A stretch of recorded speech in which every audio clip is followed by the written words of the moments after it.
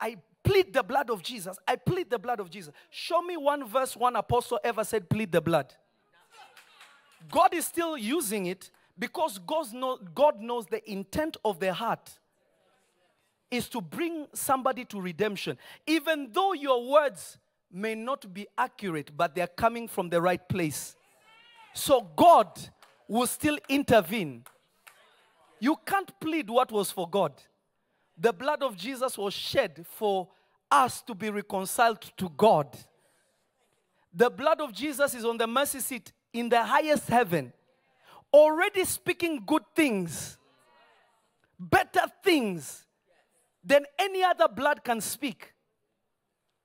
But when people read Revelations 5, I believe, they overcame him by the blood of the Lamb and by the word of their testimony.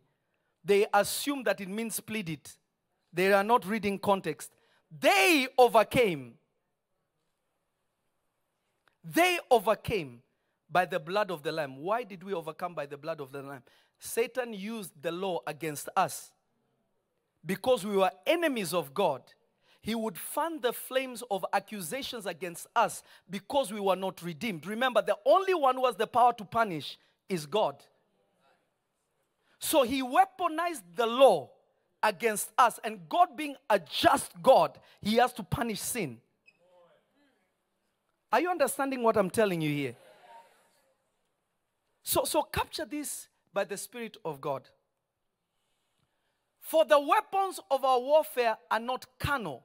Notice, anyone who is using carnal means to fight demons, you know they are a spiritual baby.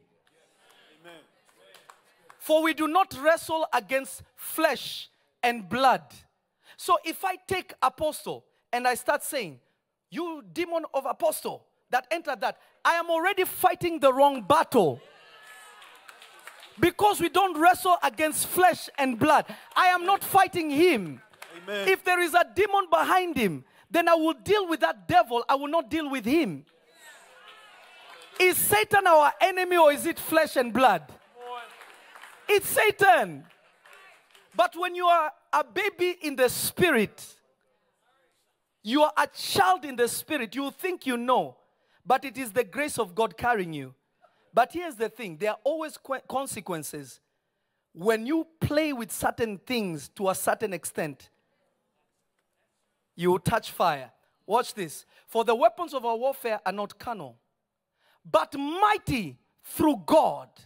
What are they? Mighty through God. So if I'm fighting a carnal battle, I have left God. Because if it is mighty through God, God is spirit, then I will be dealing with spirits. I will not be dealing with a brother or a sister or an uncle. And the crazy thing is some of us are actually prophets. If we want to pull X-Files. But watch this.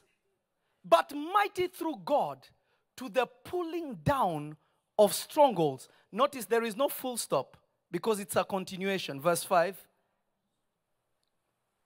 Casting down imaginations, the wrong mirror. That's good. I thought I was speaking to myself. The first thing you pull down by the Spirit of God is the wrong imagination.